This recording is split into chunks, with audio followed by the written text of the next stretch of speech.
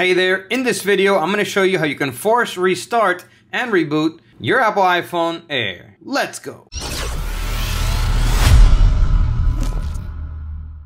Welcome back to the video. My name's Sergio and in this channel I make life-saving tech videos. So if you're new here, feel free to subscribe and hit the bell while you're down there.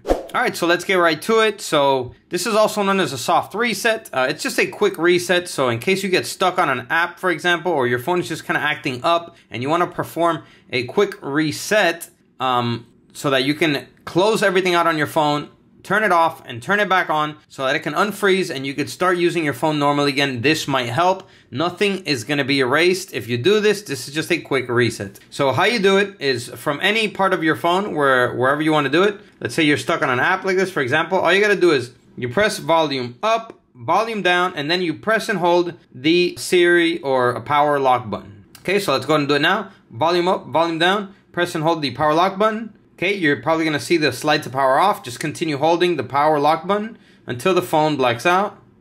Once it does, you can release and give it a few seconds, maybe a minute or two, and the reset process will automatically continue. Okay, so it will show the Apple logo. Now it's booting back on.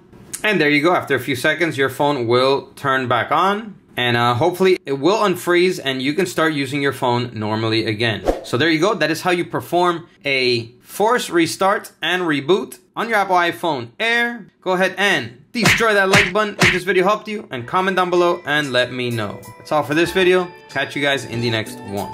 And as always, peace.